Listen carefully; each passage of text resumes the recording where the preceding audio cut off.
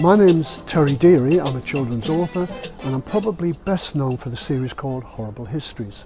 And the song I've chosen is Can't Help Falling in Love with You by Elvis Presley.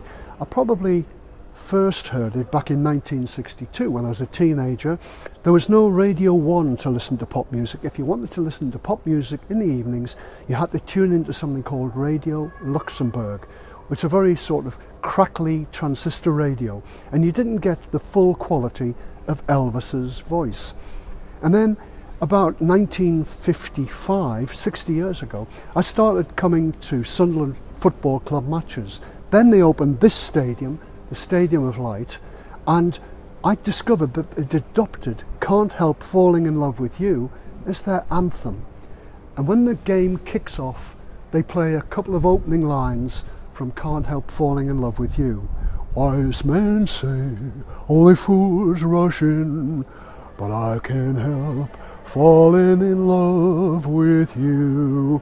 And the crowd joins in very badly.